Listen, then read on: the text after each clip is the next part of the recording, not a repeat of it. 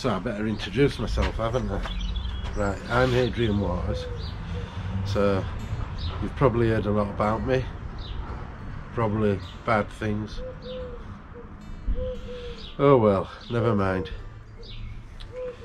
It's not about me, this programme, it's about Wilma. You know, Wilma, I am all Wilma has got. So the sort of path to Wilma getting onto the road again, I don't want to waffle on too much. It's going to be through my capable hand.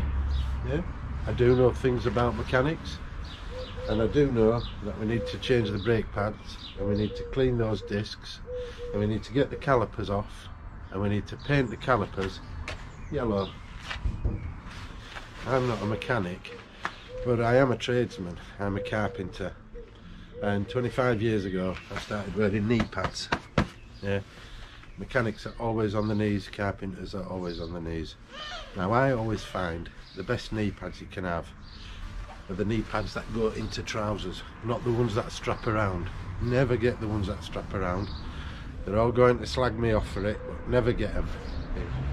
Yeah, touch wood.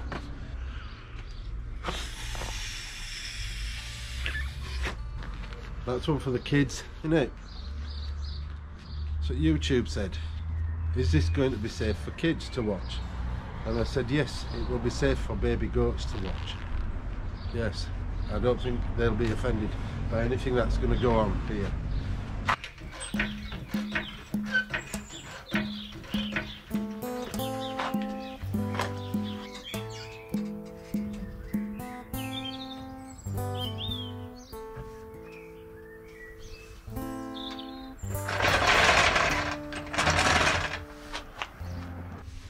But when you start putting things in front of it and layers of things.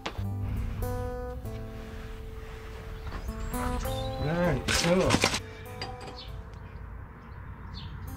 that's what you call inanimate spike when you drop something and it doesn't drop directly there.